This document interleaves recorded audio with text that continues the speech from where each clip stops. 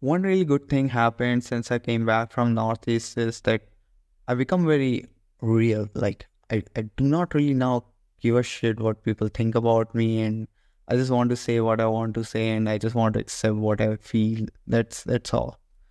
So today I just want to say a few things about current state of society because this is what I'm thinking about. So I feel like I hate like massive centralization and I hate massive scale and I don't like over dependency.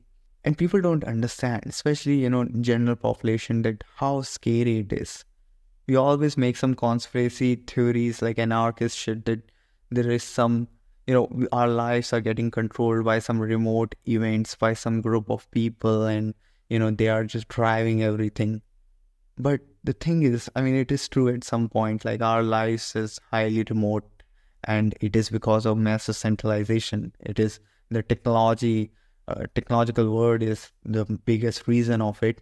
And, we happily just get fooled and give away so much and let some people who wants to get benefit from all this centralization to get all this power.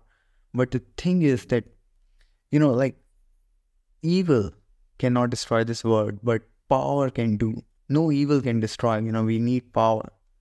And people needs to get afraid of it because you need to understand that if we let this cycle goes on, you might think that there is someone out there who's controlling it and maybe he's good and he might not misuse this power.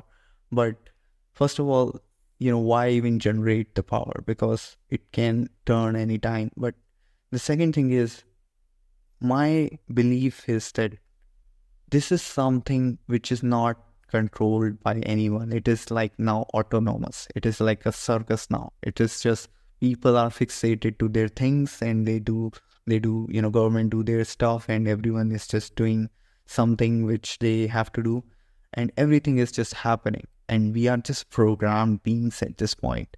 We are just, like there is a system and we just entered into it and we got programmed to just do something and we are doing.